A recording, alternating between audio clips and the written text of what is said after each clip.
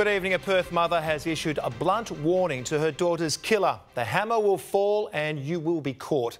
Kim Taylor's body was discovered in Bedfordale bushland 3 days ago, and her family is asking the public for help to catch whoever dumped her there. We know that. We all loved her. We still love her. And she's going to be our baby forever. Kim Taylor's family says she was beautiful, intelligent and had big dreams. Kim really wanted to make something of herself. She really tried really so hard, but there was a lot of things in her way. She had a lot of demons, Kim did.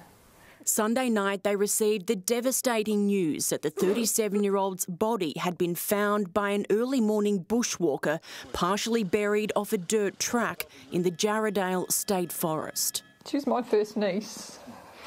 3 weeks ago I was talking with her. Can't believe that she's gone. It hurts so much. It really hurts so much. During that conversation, Ms Taylor spoke of wanting to reconnect with her family, a reunion that will now never happen. She was a loved little girl, even though she's a grown woman. All these people love her, and she's just not something that should have been left out there like that. 3 days on, homicide detectives are still awaiting the post-mortem results into how and when Ms Taylor was killed. There have been no arrests. They're asking for the public's help in piecing together her last month alive. Kim was known to reside in the Hamilton Hill area, but she lived an itinerant lifestyle, and her movements just prior to her death at this stage are not known.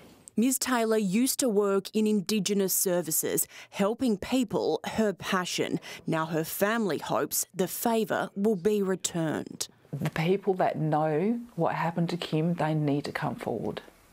The hammer is going to fall anyway. They need to come forward now. Nobody deserves what she got. Nobody, I don't care who they were. This needs to be sorted. It needs to be closed. Renee Henry, 9 News.